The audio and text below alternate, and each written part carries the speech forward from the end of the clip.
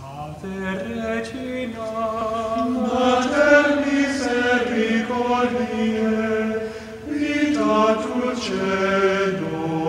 estes nostra salve. The Lord be with you. A reading from the Holy Gospel according to St. Matthew.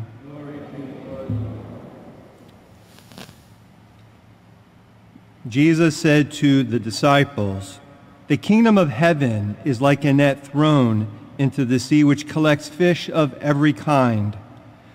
When it is full, they haul it ashore and sit down to put what is good into buckets. What is bad, they throw away. Thus it will be at the end of the age. The angels will go out and separate the wicked from the righteous and throw them into the fiery furnace, where there will be wailing and grinding of teeth. Do you understand all these things?" They answered, "Yes." And he replied, "Then every scribe who has been instructed in the kingdom of heaven is like the head of a household who brings from his storeroom both the new and the old."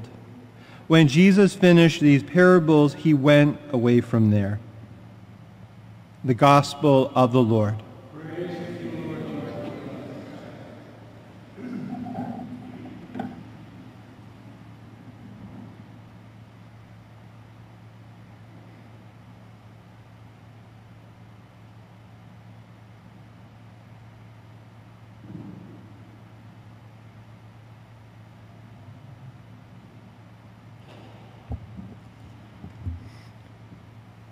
Fishermen in Jesus' time were very highly skilled, right? Not only at catching the fish, knowing where the fish would be, but then collecting the fish, going through them. They had the skills. They could look at them, they could smell them, they could feel, touch, and they could know what was an unhealthy fish and what was a good fish.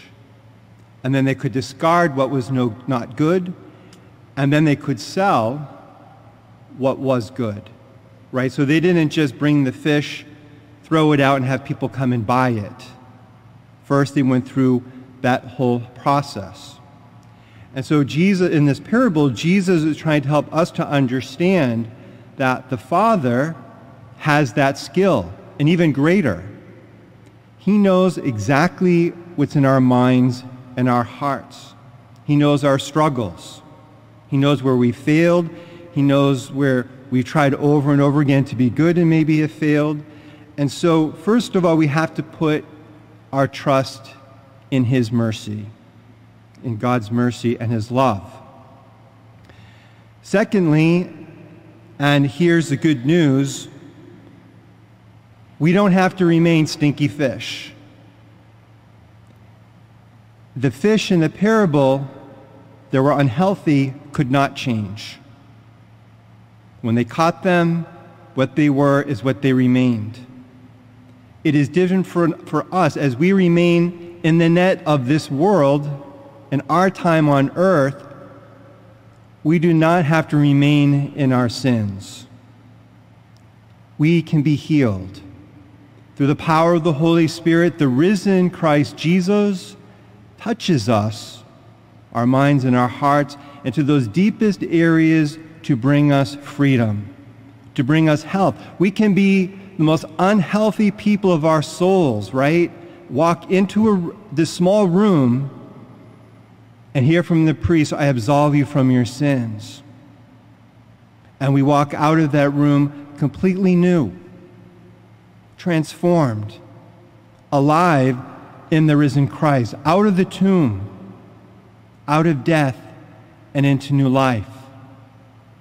And daily, through the risen Christ, through the Scripture, through the Eucharist, through the sacraments, through our very own baptism, how we can continue to draw on that life, to be transformed, and then to trust, put our trust that the Father, in His love and mercy, even if we're struggling with something over and over again, but our intent, we just keep going back over and over to Him, we have to trust He knows, better than the fishermen know their fish.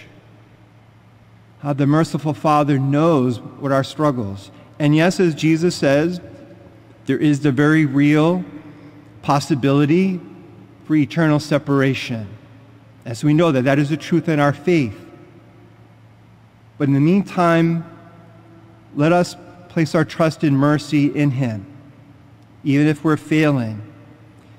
Our first reading gave us another very symbolic understanding, the potter and the clay, right? And over again, as the potter's working on it, and it's quite not coming together how he wants it to, he begins again. And so that is the same reality with us, with the power of the risen Lord and his grace.